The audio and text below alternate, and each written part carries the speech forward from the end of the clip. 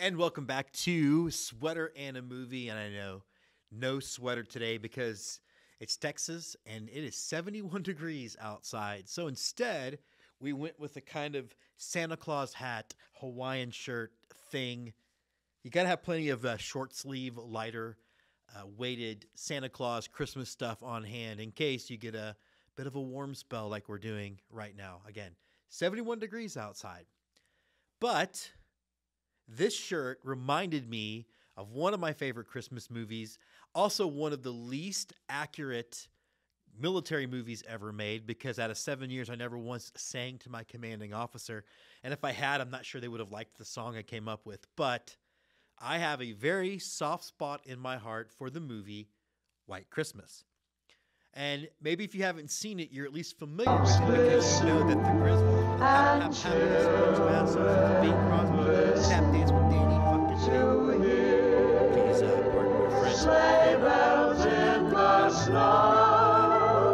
But if you haven't seen it, look, it's a fun and it's heartfelt. It's a really unique piece of Americana that doesn't actually introduce the song White Christmas. That was actually introduced in the movie Holiday Inn. But it does help bring it to prominence, and I believe it is the most recorded song in the history of music. But there's a lot to love about the movie. Not all of it's perfect. Some of it's of its time. I don't necessarily watch the minstrel show scene because it does feel awkward.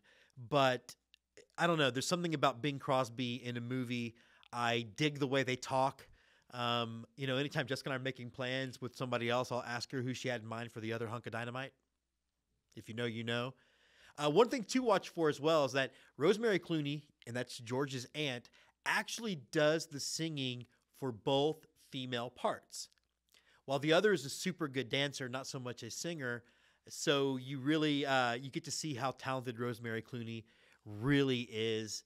And I don't know, it's so much fun. Danny Kaye is hilarious, completely steals the comedic scenes of the movie. So while it might surprise you, I'm a big musical guy, which means White Christmas sits resoundingly in my top 4 Christmas movies of all time. Please check it out. And we're going to be back tomorrow with another selection to go with my sweater of the day.